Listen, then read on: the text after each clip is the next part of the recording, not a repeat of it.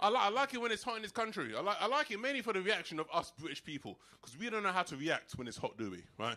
Because we don't get heat a lot, so when we get it, we go fucking crazy, man. We go mental. We get cocky as fuck as well. Now, whenever it's hot, you ever watch the weather and it always compares somewhere in the UK to somewhere else in the world, right? We go, London is 1 degree hotter than the Caribbean.